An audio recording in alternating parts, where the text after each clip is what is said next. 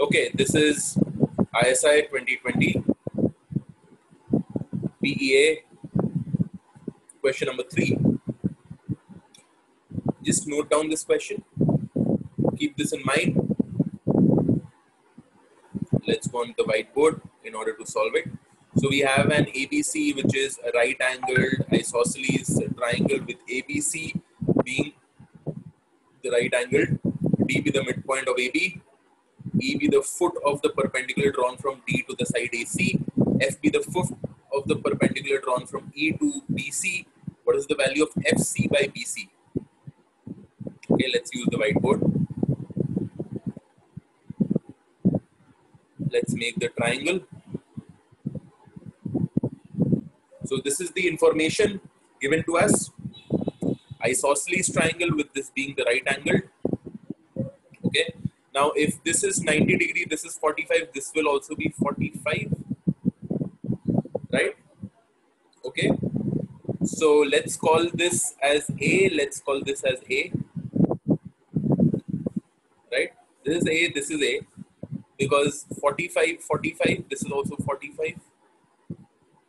Okay. Correct? So if this is A, this is A. What will this side be? This side will be root 2 into A. Why? Because A square plus, right? Hypotenuse is equal to perpendicular square plus base square. That is what we're doing. Okay.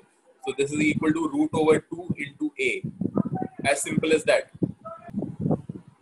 Right. And AD is basically the midpoint. D is the midpoint. So AD is equal to DB.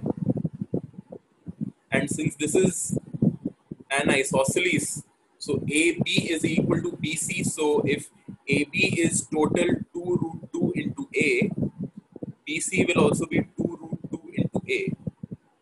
Correct? Right? Therefore, AC, entire AC will be root over perpendicular square. 2 root 2 into A is basically 8A square plus 8A square. Root over 16A square is 4A. So this EC part is basically 3A. This is A, this is 3A. Correct? Now if this is 3A, what will be EF and FC? So let EF be equal to FC is equal to say B. Okay? So 3A is equal to root over 2B square. So root 2 into B. Therefore, B is equal to 3 by root 2 into A. So this is 3 by root 2 into A, and FC is also 3 by root 2 into A. Now what are we supposed to find out? We are supposed to find out FC by BC. FC is 3 by root 2 into A. BC is 2 root 2 into A. This cancels out. 3 by 2 into root 2 into root 2. So this is 3 by 4. Correct? So this is option B, Bombay. Answer. You may pause and take a look at the working once more, and the answer is